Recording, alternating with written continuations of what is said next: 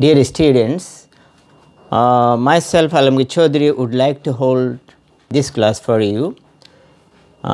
Students belonging to higher secondary class, second year, and in my earlier class I held on causative verbs. Now I would like to come up with this class again because I couldn't finish the class, and today I would like to have a widespread discussion on causative verbs, and I will try to mark an end of this class.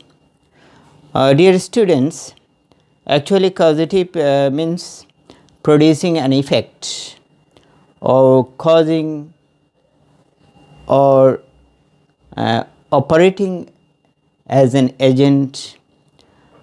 Say, I told you earlier, causative bacteria of cholera, say HIV is the causative factor of AIDS. Then flu virus is the causative virus of influenza. And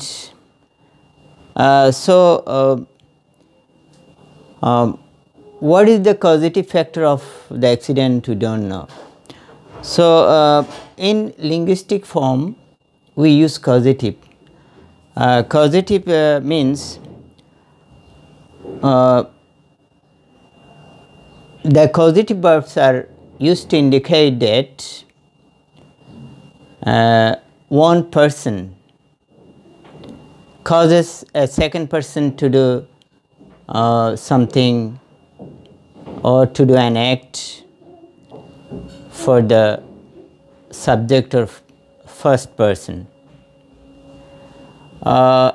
He causes an act for him by doing, by giving, by paying, by forcing, by requesting, by payment, by commanding.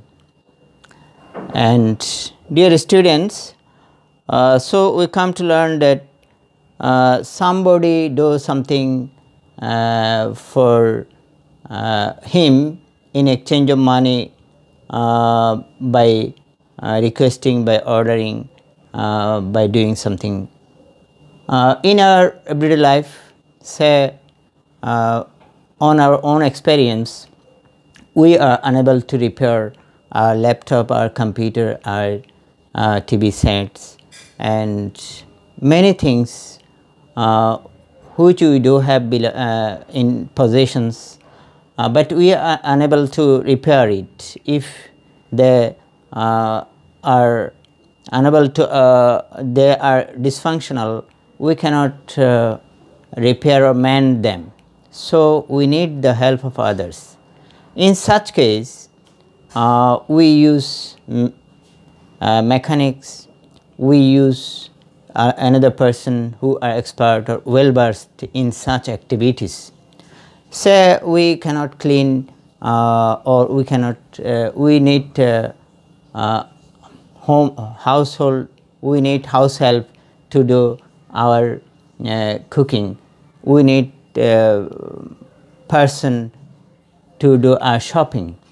So in such cases we use causative structures, causative verbs, and causative verbs sometimes make confusion, and we are used to getting flummoxed with such confusion.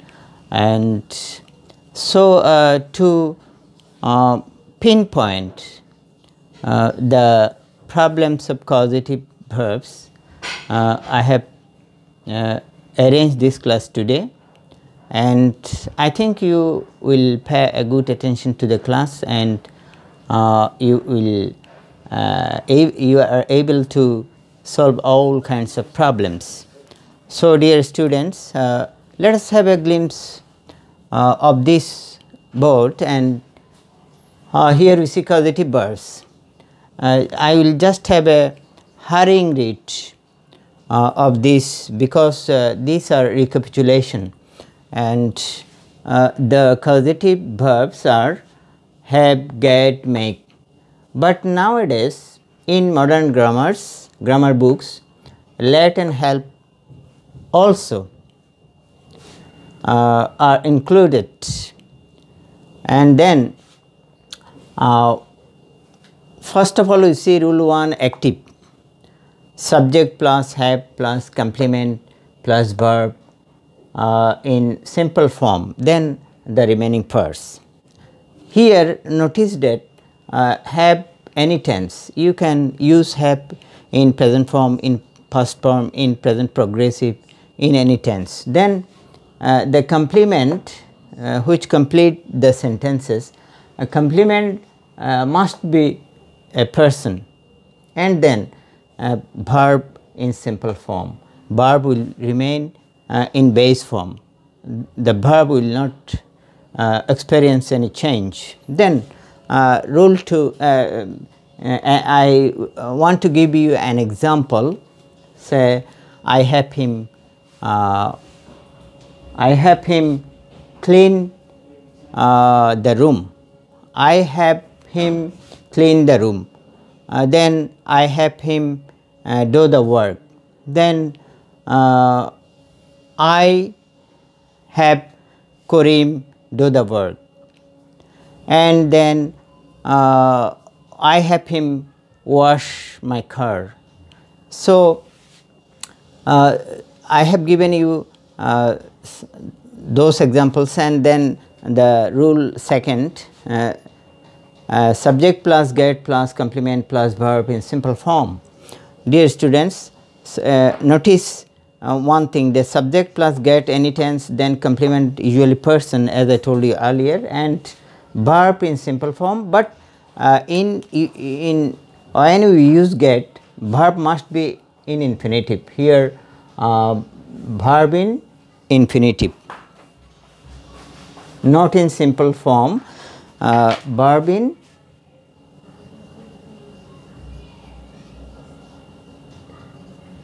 infinitive form. So I can cite examples: subject plus get any tense, complement person, verb in infinitive. Then I can cite examples. I get him to wash my shirts. I get him do my activities. I get him to clean my room. I get him to wash my shirts. Then any tense: I got him, I am getting him, I am getting him to wash my shirts the next day. I am getting him to do my work tomorrow. These are examples of active causative verbs of have and get. Then let us come to rule 3, passive. So notice how get, have and get are transformed into passive voice. So here rule 3, subject plus have or get plus complement plus verb in PP. So subject plus have or get any tense. You can use past tense, present tense, present progressive, present continuous, present perfect, past perfect, any tense. Then complement usually thing, but the difference, you notice the difference here. Person, in active we use person, and in passive complement must be thing. Then verb in past participle, PP means past participle. Then I want to give you some examples. I got the work done. Here if I don't use by, it does not matter. I got the work done by him. By by him is redundant. If we don't use by, it doesn't essentially affect the sentence. The whole structure remains its meaning, and the whole structure is sensible sentence. So we need not use by always. Just to make you understand, I use here by. I have or I got or I had him the room cleaned. Sorry, I got the room cleaned, I had the room cleaned, I got the car cleaned, I got the dishes cleaned. So here subject plus had, have or get any tense, then complement usual thing. Say I subject had or got the room, complement usually thing, and verb cleaned, first participle. I had or I got my shirt cleaned. I got the shirt washed. I got the dishes cleaned. I got the room cleaned. I got my I got the TV repaired. I got my hair cut. I am getting my hair cut tomorrow. That means I will get my hair cut tomorrow. So let us come to make. Make is a little bit different from have or get, because make is more stronger or more forceful than have or get. Here so always keep it in your mind that make is stronger than have or get in performing causative action. So make means force, command, such and such. So subject plus make any tense, complement plus verb in simple form. Always keep it in your mind that make never be passive. You cannot, you must not transform make into passive, because make always keeps its status or retain its status as active. Make means force plus complement plus verb in infinitive. If I use force, then the complement, then verb in infinitive. But in make, I need not use any infinitive, infinitive to or infinitive verb. So subject plus make any tense, complement plus verb in simple. Say I make him do the work. Say I made him do the work. Say I made him sign the bill. Say the president is making the cabinet members sign the documents, or the president made his cabinet members sign the documents.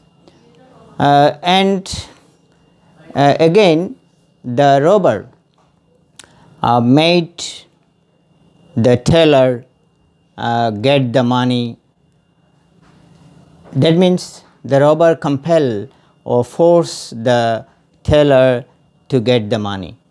Then again force, the teller force the robber forced the teller, complement, to get the money, and then again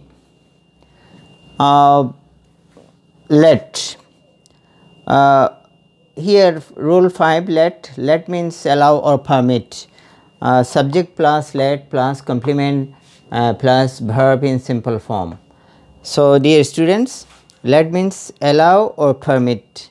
If I use allow or permit instead of let, then subject plus allow or permit plus complement plus verb must be in infinitive in case of using allow or let. But in using let, subject plus let plus complement plus verb in simple form.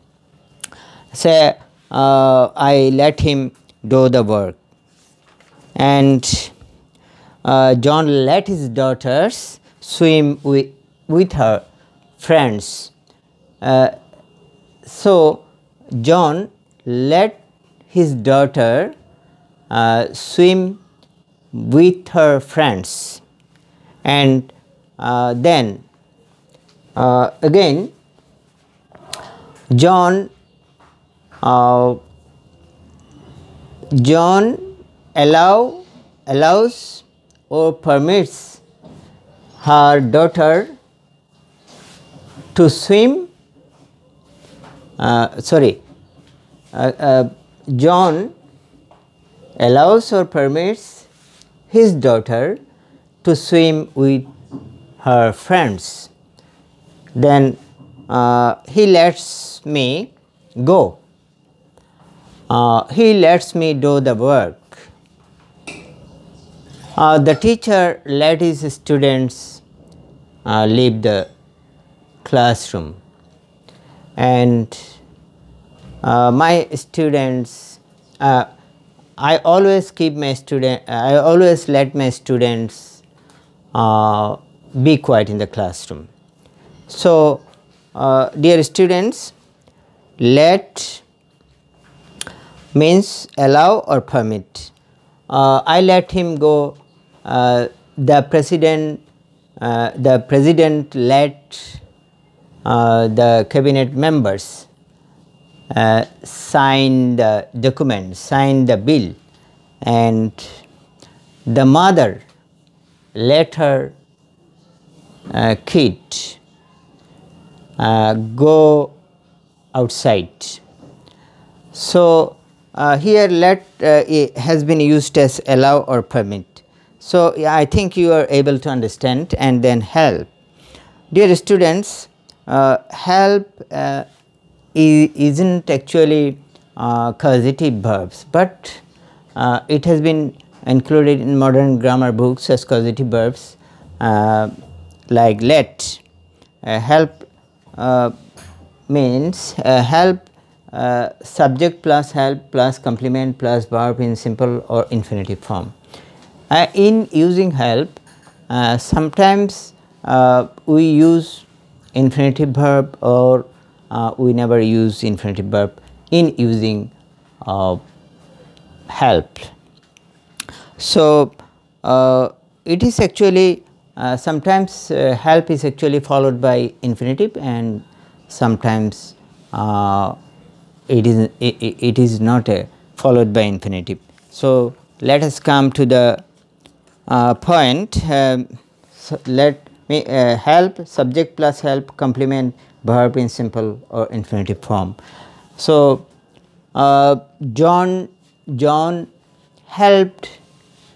John helped any tense. John helps, or John is helping, or John helped Mary wash the dishes. Then John helps Mary wash the dishes. John is helping Mary wash the dishes. John helped Mary wash the dishes. So, you can use any tense in help. Then here I never use infinitive in the second verb. Then when we use infinitive, say John helped the old woman with her bags to find a taxi. So, notice my dear students, John helped, or John has helped the old woman with her bags to find a taxi. Because the woman is alone, he has many bags, he is unable to, he is in a very critical condition to carry the bags because there is no car or no taxi available. So, John is there, John was there, and he came forward to the help of the women, and he managed to get a taxi for her. That is why the structure is John helped the old woman with her bags to find a taxi. There I use infinitive too. Then dear student, the teacher helped his student find his research papers. Again, the teacher helped, or the teacher has helped, or the teacher is helping. Is helping the student find his research materials. So, the teacher helped the student find the research materials, the materials which are used for the purpose of research work. And then, dear student, I think you are able to grasp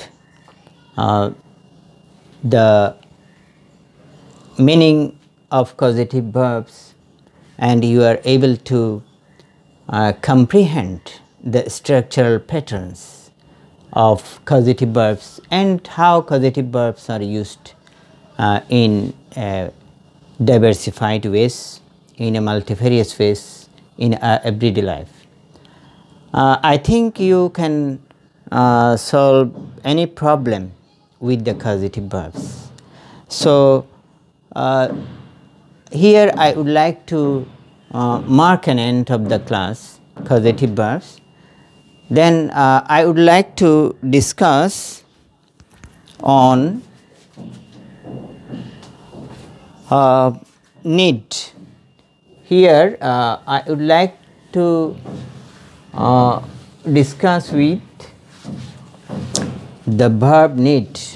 Need is used in a very widespread way in our life. Need is verb, and we use need to.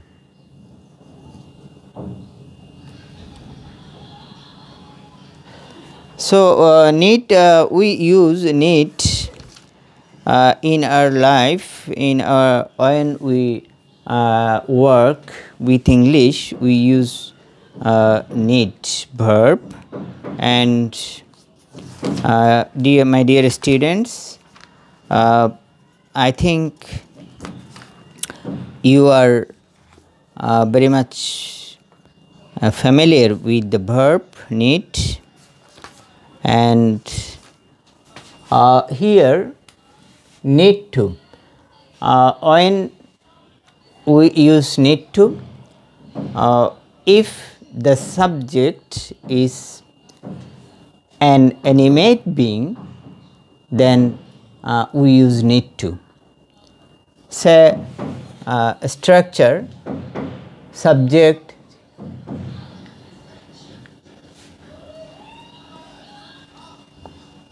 animate being,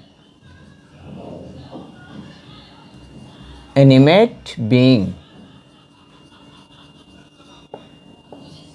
subject, animate being plus need to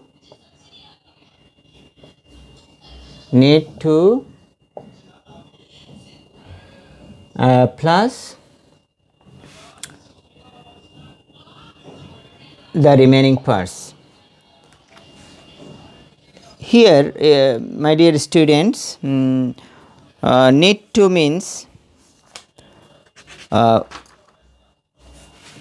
I need to do the work. I and my brother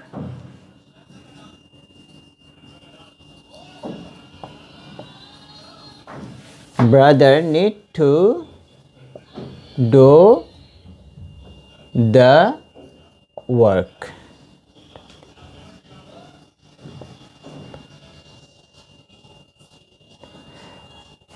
Subject plus animate being plus need to plus verb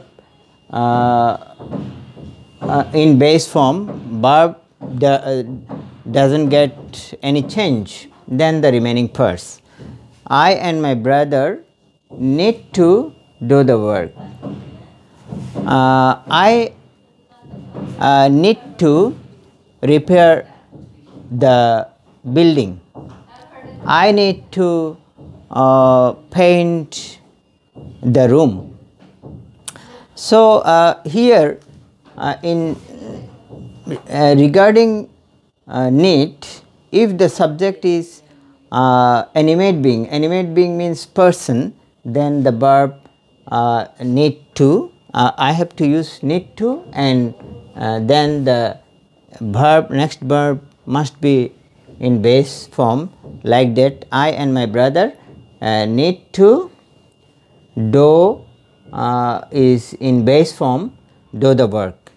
Then I need to paint the room, I need to repair my mobile, I need to wash my shirt, such and such. Then if the subject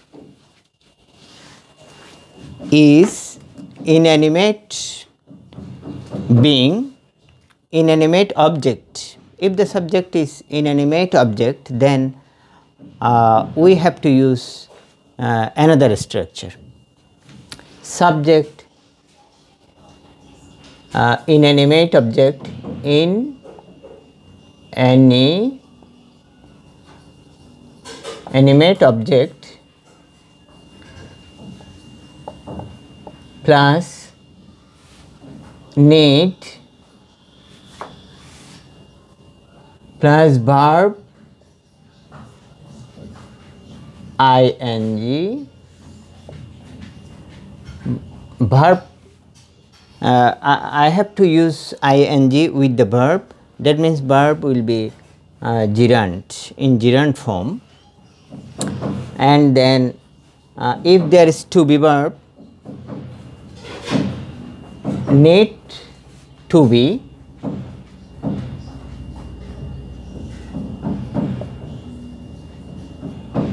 then the verb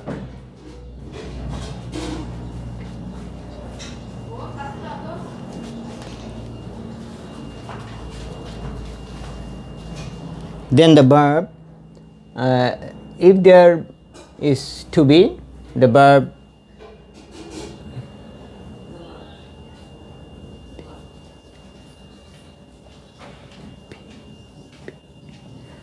will be first participle. So I want to cite examples. The building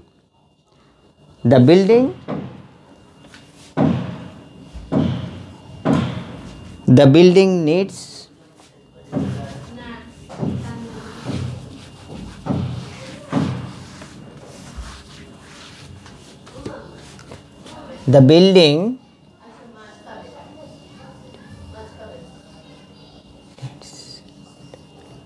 needs painting, painting, painting.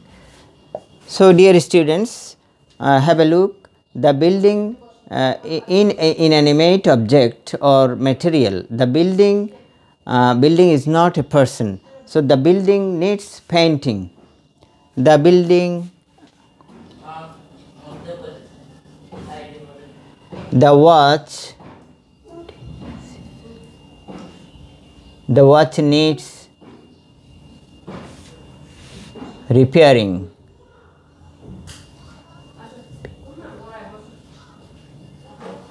The watch needs repairing. Again, if I use to be verb, then the main verb must be in first participle. The building needs to be painted.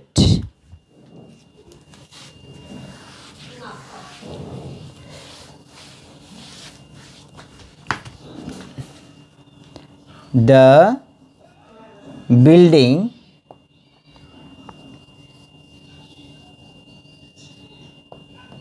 needs to be painted, and the watch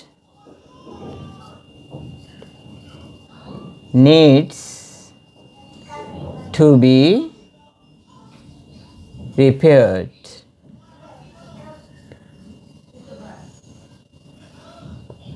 Needs to be repaired. So here I have given you 4 examples for your better understanding. The first one, in case of inanimate object, need plus verb ing, then need plus to be, then verb past participle. The building needs repainting, the building needs repairing, the building needs coloring, the building needs the watch needs repairing, the watch my mobile needs repairing, the field needs cutting the grass, and so forth. The building needs to be, if there is to be, the building needs to be painted, the watch needs to be repaired, the field needs to be, the grass of the field needs to be cut, or the grass of the field needs cutting. So dear students, for the time constraint, I have to have a stop here, and by the time I pray to Almighty Allah for the betterment, for every betterment of you, and so that may Allah bestow His bounty and blessings upon all of us. And we have been going through an ordeal, and we will get rid of this ordeal within a very short period of time, because if winter comes, can spring be far behind? According to Robert Frost, what is about life? It goes on. So we will be in the hope of better life. We will get rid of the problem that we are going through nowadays. Stay fine. Wishing you all the best.